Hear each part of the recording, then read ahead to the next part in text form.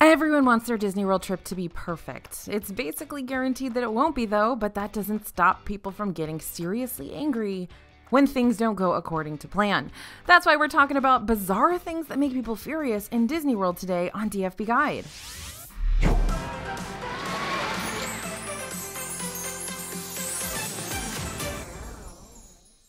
Hey everybody, it's AJ for Disney Food Blog. During your Disney World trips, you're bound to encounter multiple toddlers having meltdowns, but have you ever seen an adult have a meltdown? The answer is probably yes. Maybe it was even you.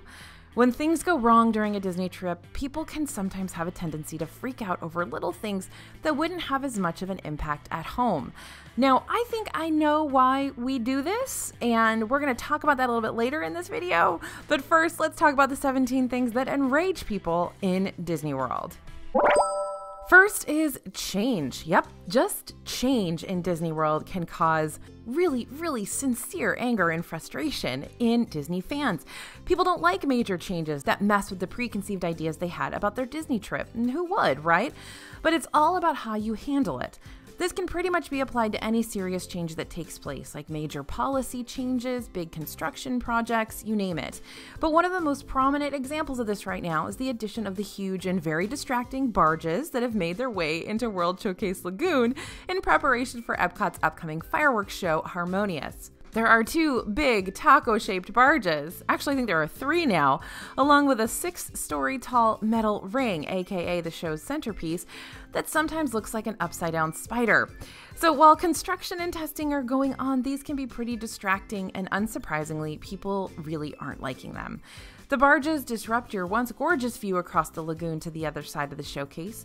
But eventually these barges will serve as elaborate fountains during the day and double as part of the fireworks show at night. Now, we don't have a debut date for the show, so for now, we're just looking at the big old metal things. And some people are pretty cranky about it when it's probably best to just let it go.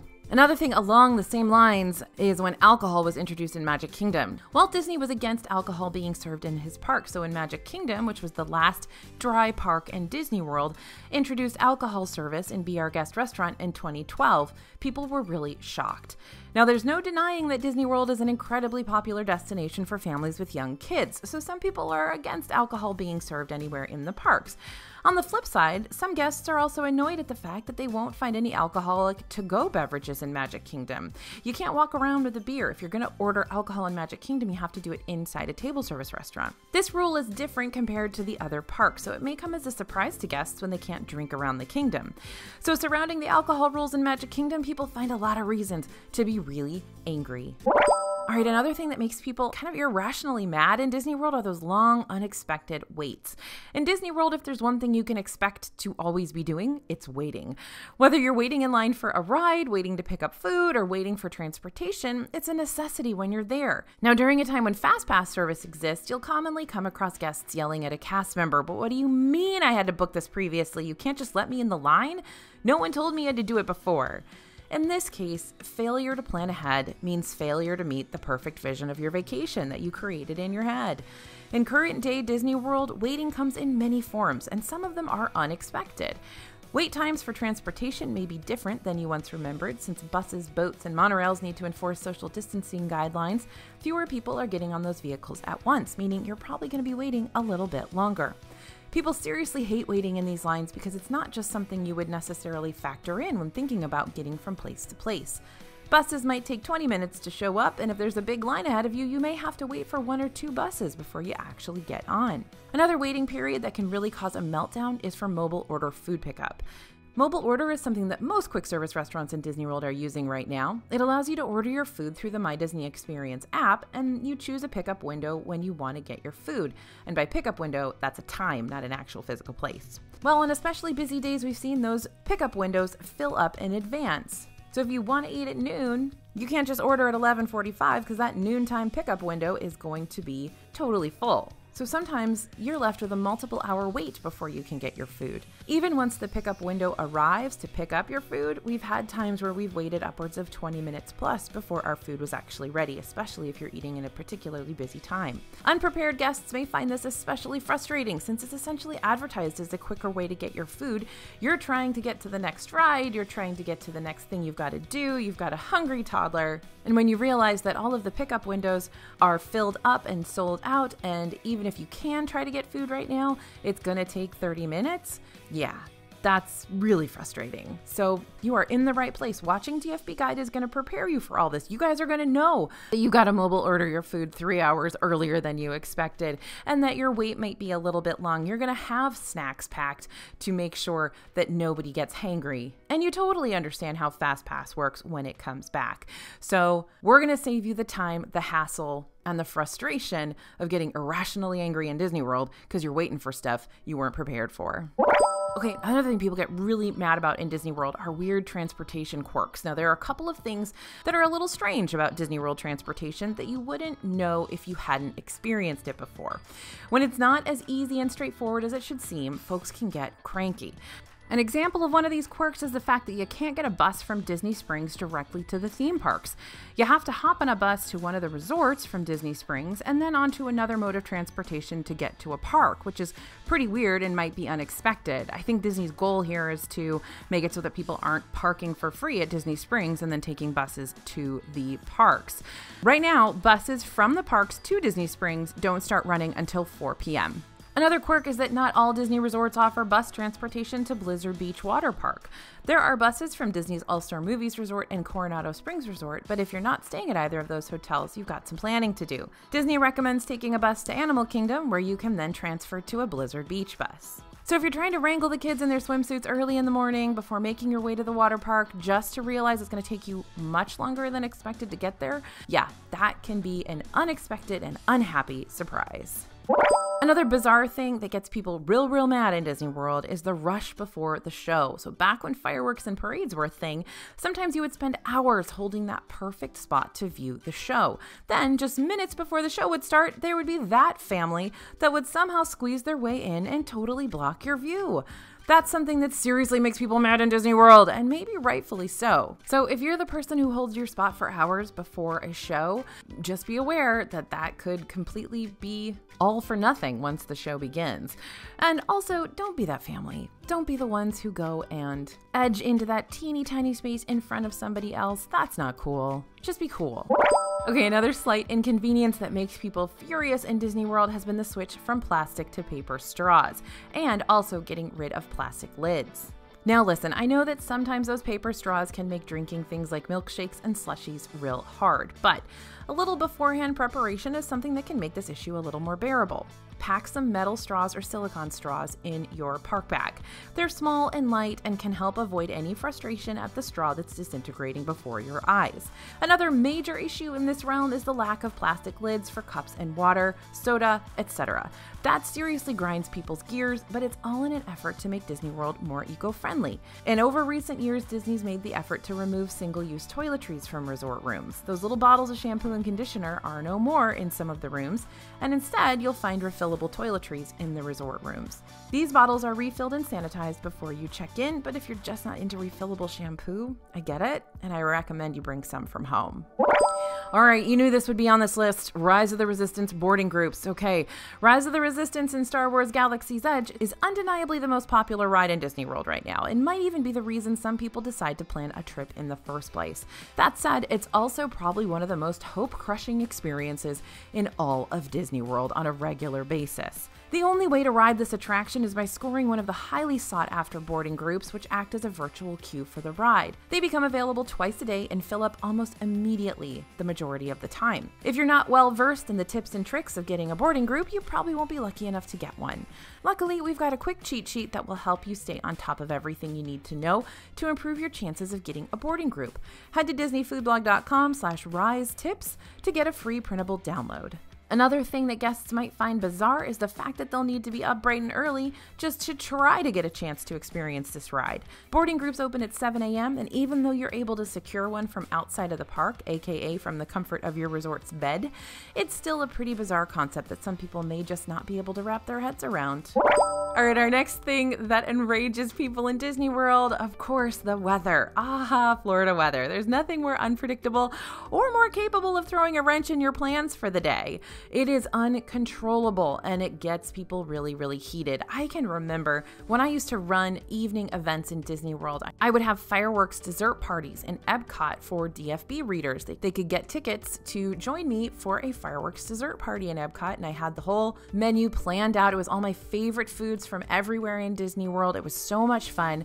But oh my goodness, the absolute stress of watching the weather for the week before that event happened, because, you know, of course it's going to rain every day in Florida for most months of the year, and you just never know when that big storm is going to come. And so fireworks dessert parties, you know, if they don't show the fireworks because of a storm, then everybody's sort of really, really disappointed. Even though they get to still eat the food and we go indoors, it's not the same. And so I probably am going to have a heart attack 15 years before I would normally have had a heart attack because of those events that we threw and watching the weather and being so stressed out.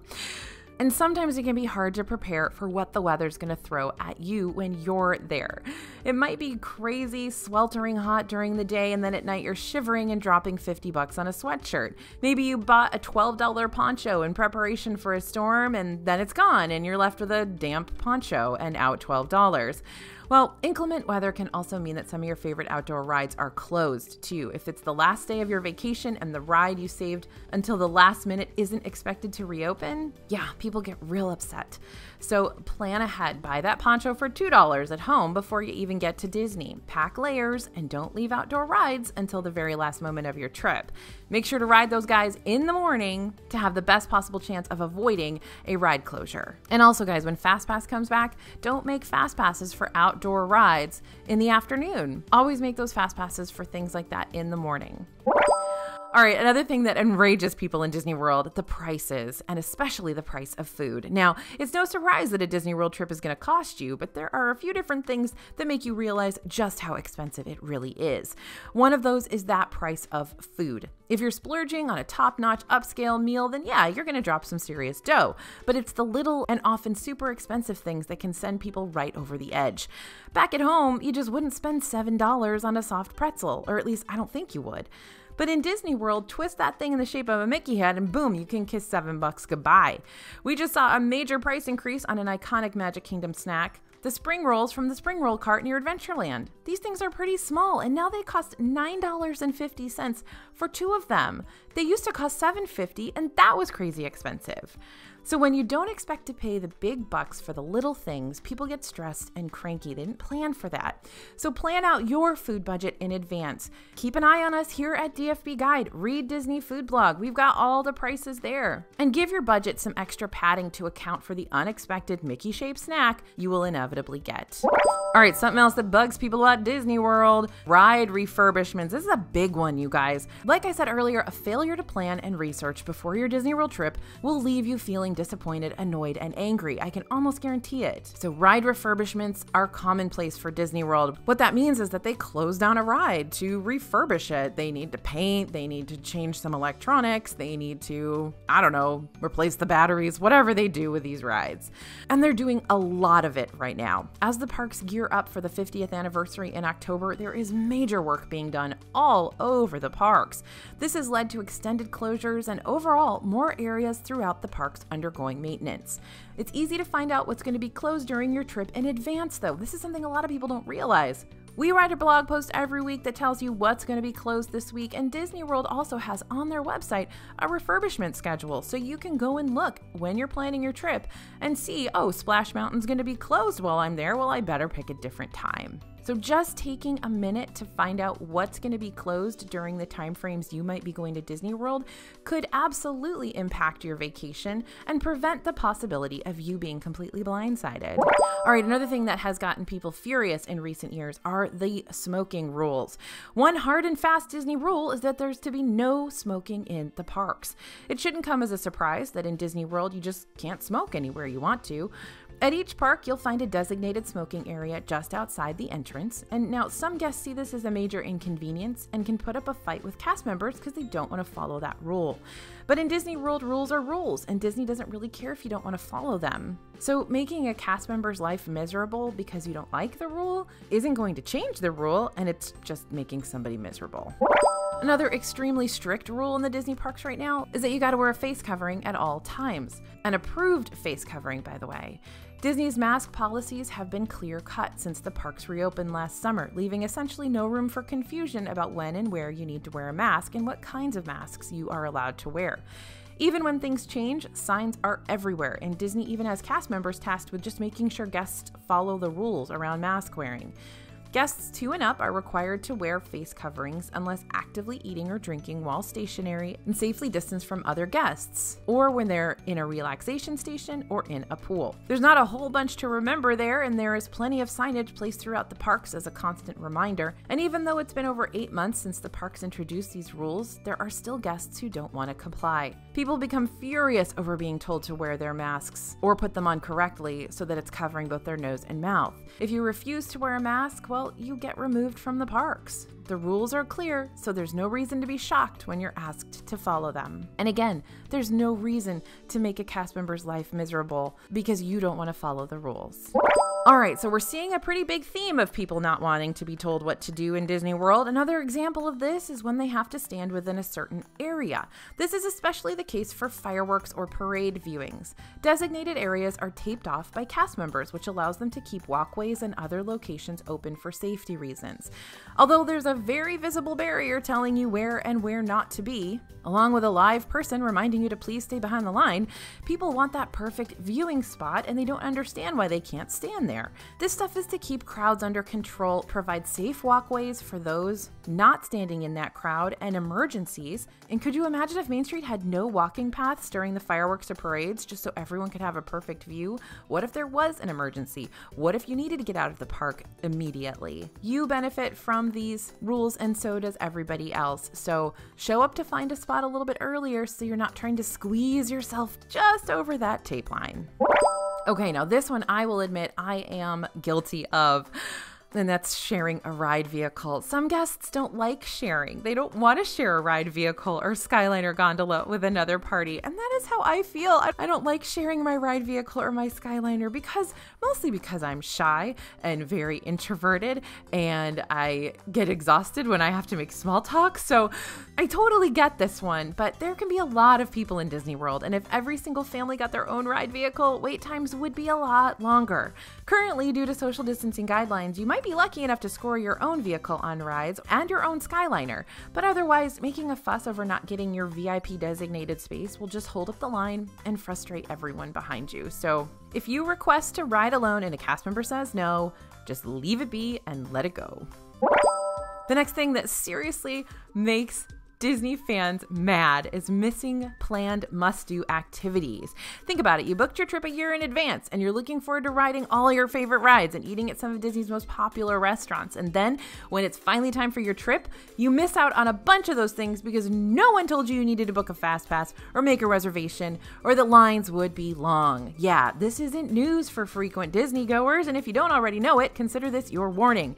You do actually need to do some planning before you go to Disney World. Things are changing all the time, and it's best to stay up to date in the months, weeks, and days before your trip on the things that are new and the things that are changing. Disney World inspires serious FOMO, fear of missing out, and everybody wants to do everything.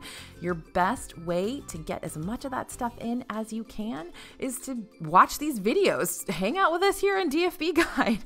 Read our blog posts, follow us on social media. We're in the parks every single day. We're telling you literally every single thing that changes and that's new. So if you need to be kept up to date, That's how to do it. Also, join our newsletter. It's totally free, and we tell you everything that's going on in Disney World. We deliver it right to your inbox and give you planning tips and updated recommendations and information as well. So that's the best way to keep up to date on what's going on, to know all the changes. But you're still going to experience FOMO in Disney World. You're still going to worry you're going to miss out on stuff, but this is the way to have the best opportunity to do everything you want to do. All right, now, even though Disney World rides undergo maintenance pretty frequently, they do have technical difficulties where they break down and close. So our next thing that people get real mad about in Disney World are those ride malfunctions.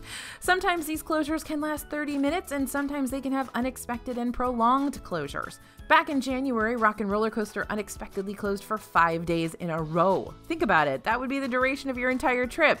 Don't worry, nobody was actually on the ride for 5 days.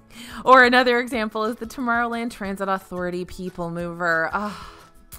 It's been closed for over a year, and they keep teasing us. They keep saying it's going to reopen. It was supposed to reopen in November, and then December, and then January. It's still closed. And something else that people get real weird about is when rides themselves have tiny malfunctions. We've seen Anna lose her face and Elsa forget the words to Let It Go on Frozen Ever After.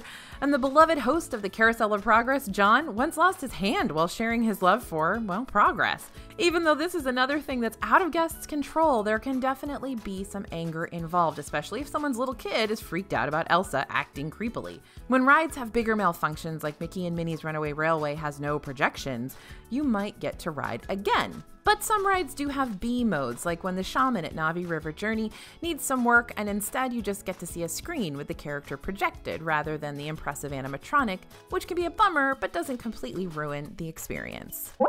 And honestly, this entire video can be summed up by our last point here. People get mad anytime something goes wrong or differently than they expected in Disney World. The weather isn't what you wanted it to be. Your resort's pool is closed for refurbishment. You had no idea. You're shocked to find Mickey Mouse will definitely not hug your kid right now. And you can add another level of fury because you spent so much money. It's okay to have high expectations for your Disney World trip, but you need to be flexible when things go wrong. And you also need to plan ahead. That is your biggest insurance against things going wrong. If you plan ahead and know what to do in advance when things do go wrong, it's going to make your trip a whole lot easier, I promise. So these are some of the weird things that really infuriate people in Disney World. In order to minimize these situations, you know it comes down to planning, understanding how much money you can realistically spend without feeling like your trip has to be absolutely perfect to get the ROI for it, and expecting the unexpected. Are you surprised by some of these irritating things, or have you found yourself getting frustrated because of them a few times? I know I have, so I'm totally there with you if you guys have been frustrated by this stuff before too. So this is your big old PSA, your big old warning. This stuff is gonna happen. Be prepared for it. Please be prepared for it. I want you to have a great trip, and the best way to do it is to plan ahead. Thank you guys for listening. Thanks for watching. As always, this is AJ for Disney Food Blog, and we'll see you real soon.